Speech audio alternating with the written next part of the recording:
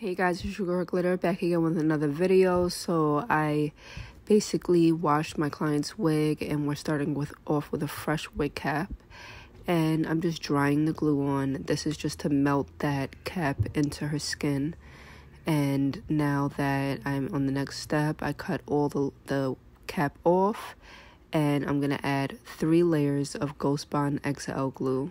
So this is just what basically melts the lace on top of her skin, and that's the first layer. I just dot it all on, blow dry it, and add the next layer, and then go ahead and with the next layer.